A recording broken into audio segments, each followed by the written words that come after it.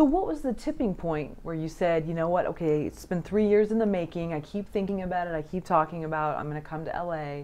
I know that I've got to save up some money, whatever, a lot time.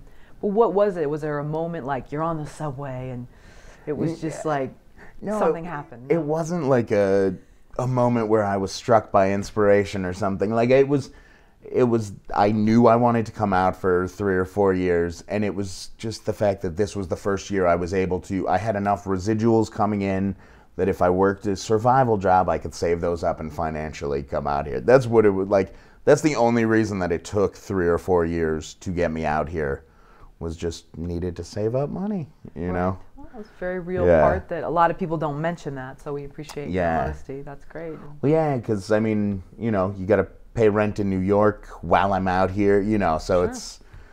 it's a little bit of a financial burden, but I'm definitely glad I came out. It was worth it. Yeah, and there's airfare and all of that, so I guess. Yeah, the airfare coming out was a little cheaper because I was able to buy it ahead of time.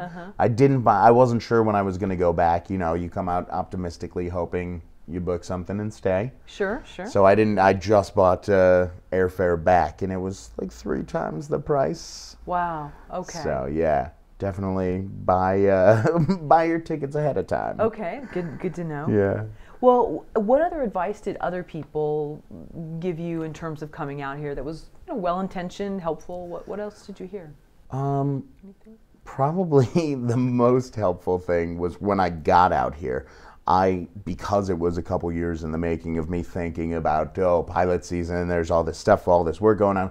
I got out here on a Friday, and like that Saturday I was like, all right, when's something gonna happen? What's going on? You know, what and the guy I'm staying with who works in the industry, he was like, you're gonna drive yourself crazy if you're thinking about it at this pace the whole time. So he was like, do what you could, contact those people, you know, reach out to whatever you could, but then sit back and also know that your reps are working for you, and not to be so on edge about like, when's my phone gonna ring, you know.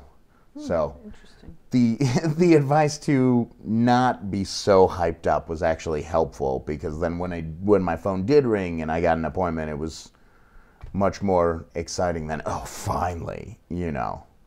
So, but as far as preparation for coming out here, I'm trying to think of any advice I got that would be helpful, and most of it was just to like contact the people you know out here, set up that base, because it could be a little lonely if you just come out and, you know, don't know anybody, haven't contacted anybody.